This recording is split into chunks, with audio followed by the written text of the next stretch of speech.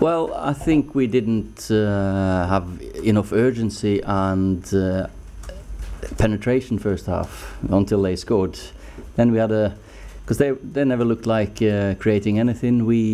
It felt maybe too easy, I don't know, but that's when you need that tempo and change of tempo, as we did in the second half. I thought second half we were excellent in that respect, creating more pressure on them, more chances, more urgency to our game, and of course but you've got to hit the target, you've got to score the goals when you have those moments.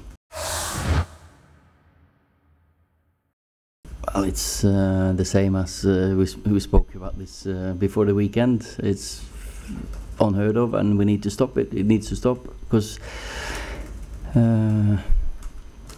no, I just lost for words when it comes. If it keeps going, we keep having all these campaigns, no to racism, and they still keep hiding behind fake identities.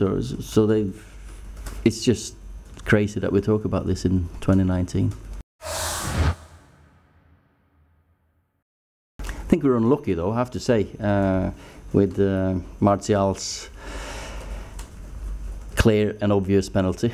It's a nailed-on one, and I think when the referee sees the game, he knows he's not had his best of games. I am, yeah, definitely, because it's a nailed-on penalty. He will not slip if he doesn't have a 100-kilo centre-back on his shoulders. There was also a possible sending off, Ole, I think, for Gary. Yeah, I don't want to go on about the referee's decisions all the time, but he's cleared through on goal, one-on-one, stops a goal scoring opportunity. So for me, that is no doubt either. I think VAR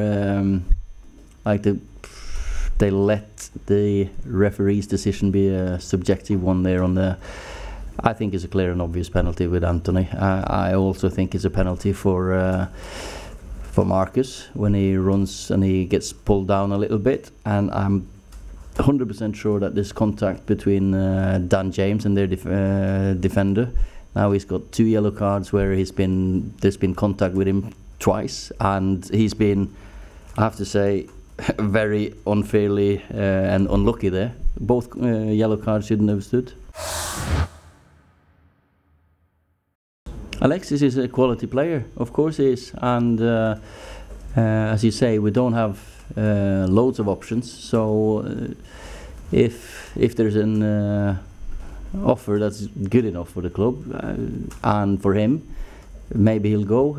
If not, he's still our player. He's a quality player, and he's been training well. As I've said before, there's no doubt about his quality either. So let's see.